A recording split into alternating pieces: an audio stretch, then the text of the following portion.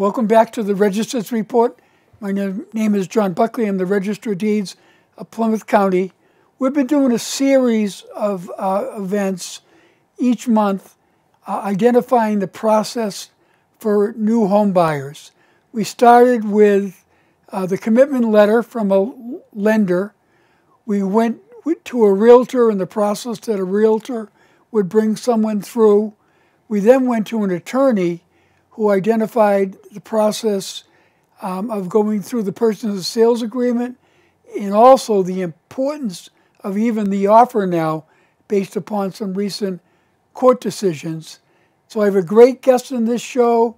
Home inspectors are sometimes being let go because of the competition for properties.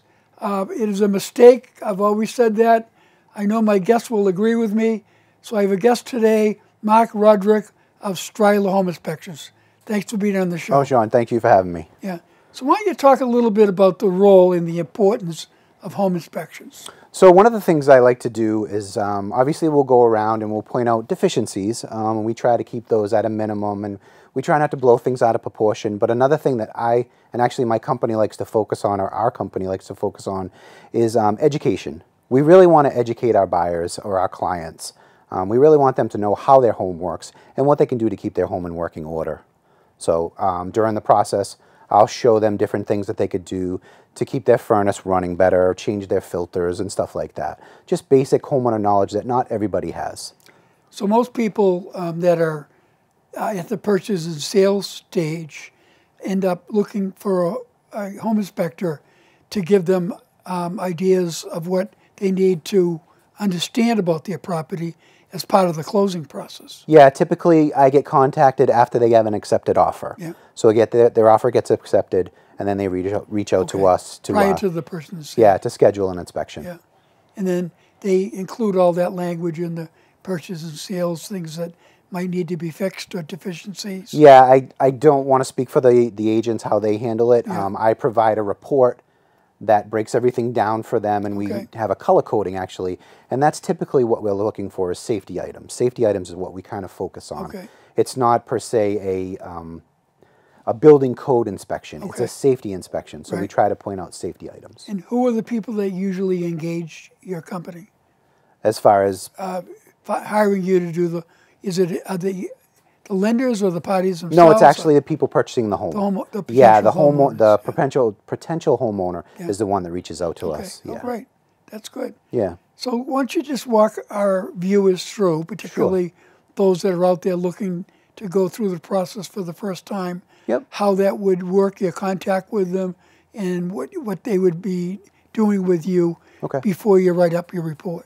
So we would get a contact. You can book online. You can call the office, stuff like that. We'd come out to the site on the predetermined day. We typically will work on the outside until everyone kind of gets there. I spend a lot of time in the basement. For me, the basement is the most important area. That's where all the big ticket items are. That's where all the expensive stuff is, and that's where you're going to do a majority of your maintenance.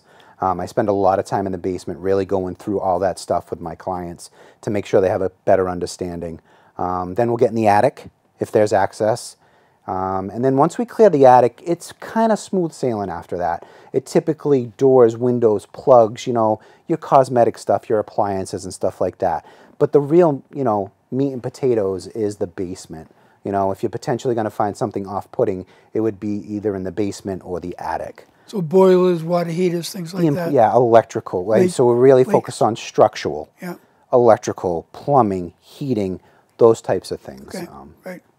And then how typically fast does the report get completed? We provide the report that night. Oh, great. Yeah, it's electronic. It's sent out to everybody, the agent and the prospective client or buyer. You have everything that night, and we always make ourselves available, if you have questions, because it is daunting. Sometimes it's a 70-page report. There's red arrows everywhere. It can be overwhelming. So we make a conscious effort to be available to our clients after. If you have a question, don't hesitate to call. We try to support them as much as we can. So typically, what are the things you're finding these days? Wet basements seem to be, those are kind of common. And sometimes we can, offer suggestions to fix those relatively easy.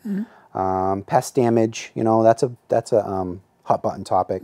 Mold is always fun. So like I said, some people find mold very off-putting. Other people don't have a problem with it. Sometimes you have to customize your inspection to the people you're working with. You know, some people have an aversion to certain things. Some people come in with predetermined ideas of what could be there, so you kind of help walk them through that as well. We want to make sure all the systems are working. Electrical systems can be a little bit scary to some people just because they don't have a good understanding of it and stuff like that. Yeah, we've had conversations over the years of how much the buyer is educated, Right. Because there's so much available before they even come into the home online, just to see the property from different directions. It is daunting. It is a daunting for some, and you know, a majority of the younger kids, you know, and so they'll be hitting from so many angles. So a lot of my job, or I try to do, I try to de-escalate a lot of that stress for these kids, you know, so they can understand and kind of see what's going on and stuff like that. Yeah. You know. That's good. So I assume in this area that we're in, Plymouth County and generally this end of the world, there are a lot of newer homes, but also there's a lot of older homes. Right. And I'm sure you give properties a different look based upon the age of the parts of it that you're talking about evaluating. Yeah, a newer home tends to be a little bit more easy because a lot of the stuff is obviously newer. So we know the age of the roof. We know the age of the heating system. We know that the structural is brand new. Yeah, we go into some pretty old homes, and that's when you really have to slow down, pay attention, because there's things that you don't normally see. You know, we find wooden nails, you know, purlins, just things that people don't even know what they are. Right. So you really have to be careful and be, you know, educated. And we are constantly educating ourselves and trying to learn more.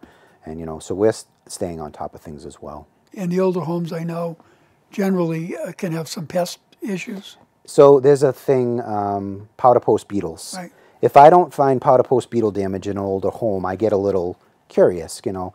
It's not the end of the world. You know, termites and carpenter ants are much more evasive than powder post beetles. But yeah, you have to know what you're looking for. You have to know the signs, and there are clues.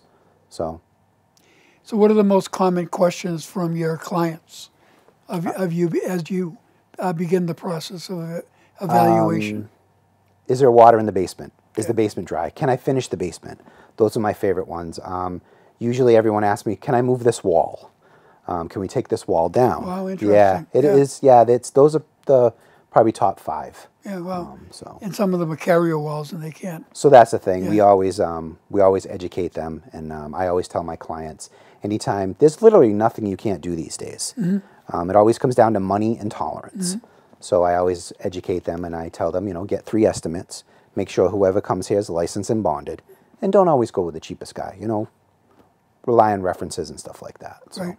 But yeah, you could basically do whatever you wanted in a home. But again, sometimes when you get the price, that'll determine whether or not you want to take on the project. So you obviously know your business. How do you typically get referrals? I try to provide a good service. Yeah. That's what I do. The agents do tend to refer us. And then sometimes we'll meet agents on the other side. We try to keep up with social media, you know, and stuff like that. Right. Sometimes it's a friend of a friend, you know. I try to build relationships. When I work with you, I want you to be able to say, hey, I have a guy. Why don't you try Mark? He's really, really good. Or any one of the other guys in the company. I'm not the only one. The company, there's 6 of us, so there's somebody always available. Yeah, we're coming out of a crazy period in everything. Real estate, home building, home inspections. Right. How did you handle the COVID crisis as a home inspector? It actually, we were the most busiest during COVID. Okay. It really didn't impact us, which was very surprising. Great. Yeah, we were concerned for a little while. I mean, we had all our PPE. We did everything. There were times where no one showed up, and it would just be me or the other guys walking through the house. But yeah, we weren't really impacted that much by it, which was surprising. Right. I was thinking it was going to cut into the business a little bit more than it actually did. Yeah, it certainly was an active period. You know, kind of surprising that during that crisis, every woman was looking at real estate. Yeah. you know, and it's obviously slowed down a little bit because of the rise in interest rates, but it was a crazy period of competition for houses. Yes. And a lot of people, as we talked about earlier, waived home inspection. Yeah, very scary. We're still encountering it. Yeah. It's not for everybody. There are some people that can maybe squeak by without a home inspection, and there are other people that really, really need to get that inspection. And I also know there are people that'll have a home inspector come in prior to even listing their property, so they identify issues that will be of concern to the potential buyers. How often do you have those people calling you? We do not do those. Oh, you don't? Those so-called walk and talks. Okay. Yeah, they became very prevalent during this whole period of high Okay. competition. We made a decision as a company we would not do those because it's basically a race to the bottom Okay. when you're doing stuff like that, and you're really not providing a full service. Okay. I mean, it's just like you and I just walking through this building here. Yeah. I can see things, but I really can't dig in. Yeah. And if I don't give you a report, you have really nothing concrete to now form your opinion on. Okay. So Right. yeah, we decided as a company that those just weren't going to be something that we do. Right.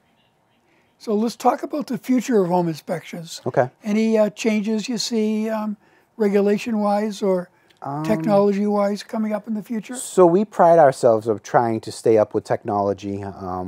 We're all digital as much as we can be. We actually, the owner of the company purchased a crawl bot, so we can now go onto manufactured homes and check the crawl space and stuff wow. like that. Yeah, there's been talks about drones and stuff between me and the other guys. We always have the fun new tools. Sure. We did an inspection yesterday with an infrared camera. Wow. Yeah, so you really have to kind of keep up with it because you want to provide the best service that you can.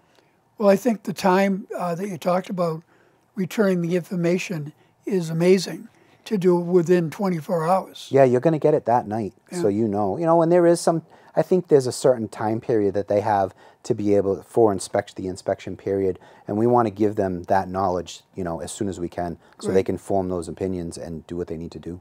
Great. So Marc Rodrigue of Stryler Home Inspections, I want to thank you very much for sharing with our viewers things that they should know. I appreciate it. Great. Thank you. Thanks for coming on. Okay.